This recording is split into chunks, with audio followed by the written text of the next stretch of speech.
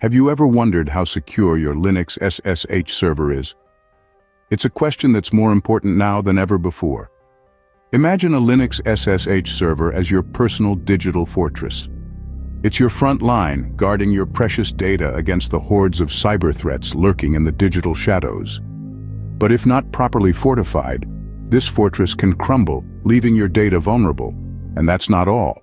A breached SSH server can be exploited, transformed into a tool for launching attacks on other systems, or even co-opted into a network for illicit activities like cryptocurrency mining or DDoS attacks.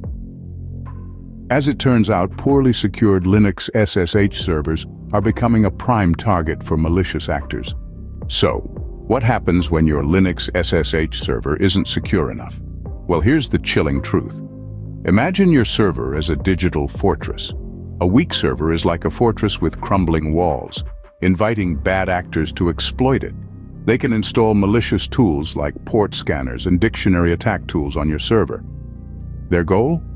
To target other vulnerable servers, hijacking them to create a network for cryptocurrency mining and launching distributed denial of service or DDoS attacks. And it doesn't stop there. These attackers are crafty. They modify these tools, making them even more dangerous. They use dictionary attacks, a method where they guess your SSH credentials by systematically entering every word in the dictionary. Once they gain access, they can deploy their malware, turning your server into a pawn in their game. The risks extend beyond your server. Your breached information, such as your IP and account credentials, could end up for sale on the dark web, a part of the internet that's notorious for illegal activities. And let's not forget about the new threat on the block, Encabuse, which uses a decentralized network connectivity protocol called NKN for its DDoS attacks. In essence, a poorly secured SSH server can lead to a cascade of cyber threats. Fortunately, there are ways to protect your Linux SSH server from these threats. One of the most fundamental steps is to employ strong passwords. Now, a strong password isn't just about complexity.